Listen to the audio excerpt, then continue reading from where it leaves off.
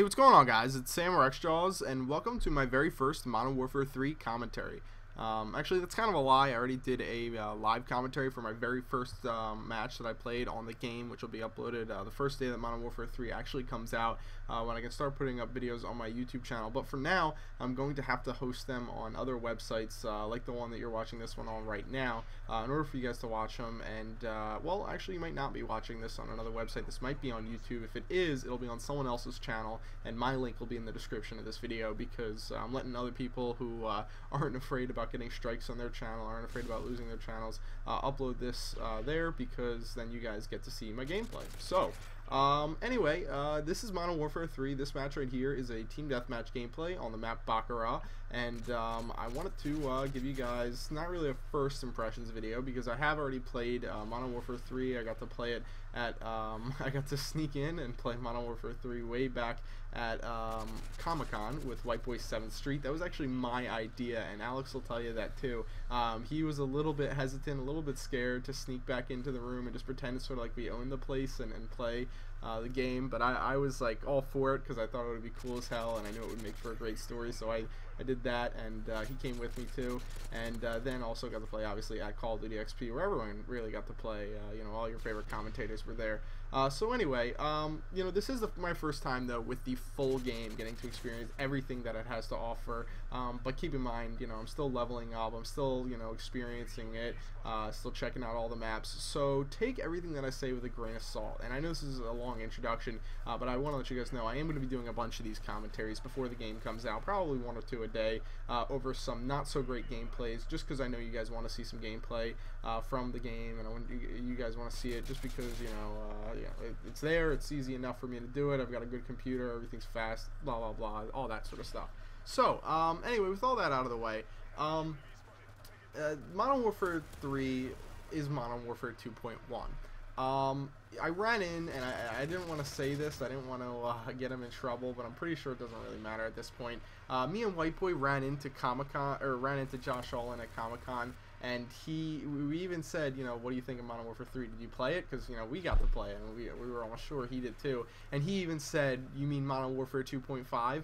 And that sort of sums it up, you know, pretty easily. I mean, even this map looks just like Strike. The textures, you know, a lot of the stuff that's in the map, it's like, you know, it's not built the same way, but it looks just like, you know, a Modern Warfare 2 map. And a lot of people might say that that's not a bad thing, you know what I mean? A lot of people might say, oh, well, yeah, Infinity Ward made the game, of course it's going to look like, you know, their last game. Look at the difference and the improvement between Call of Duty 4 and Modern Warfare 2. And look at the improvement between World at War and Black Ops. Look at how different those games were, and then look at the difference between Modern Warfare 2 and Modern Warfare 3. Extremely, extremely disappointing, to say the least.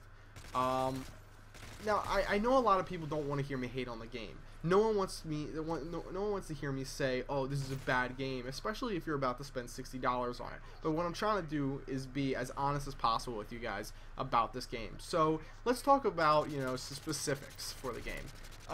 The first thing I'll say is that I'm experiencing a lot of lag on it right now, so that makes it a little difficult for me. In this gameplay right here, I was on a 2 or 3 bar almost the entire time, and in other good gameplays that I got, I was as well.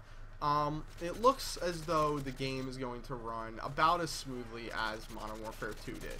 It's not really going to have any serious problems, but it's not, you know, again, not many improvements from the previous games. As far as the guns go that are in the game, and the dominant ones, I'll say this, the 50 cal right here that I was using, not very good.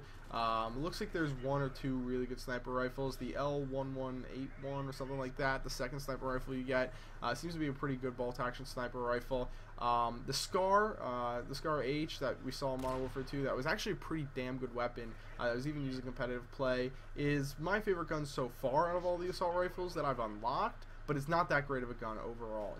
It's decent, it's not that good with the red dot, has a fair amount of recoil, and that's another thing about all the guns. They all seem to have recoil, which is good. I think it, you know, makes it so that it requires a little bit more skill to use all the weapons. But if you put kick on it, it kind of removes all that. I kind of wish they didn't put kick in the game, because then some players are playing with a really big advantage in that regard, and some players aren't. It just complicates things, and I don't really like that too much.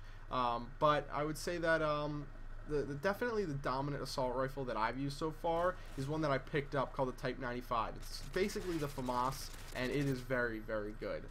You know, it's a 3-burst weapon, even looks a bit like the FAMAS. It's just, you know, it seems like it's going to be Modern Warfare 2 all over again, with the FAMAS being the best, you know, assault rifle. Well, now this will probably be the best assault rifle, the Type 95, that is. Again, I haven't unlocked all the weapons, so I don't know for sure. The AK-47 is still yet to be unlocked. The P90 and the UMP seem to be the 2 best SMGs out of all the ones that I've used.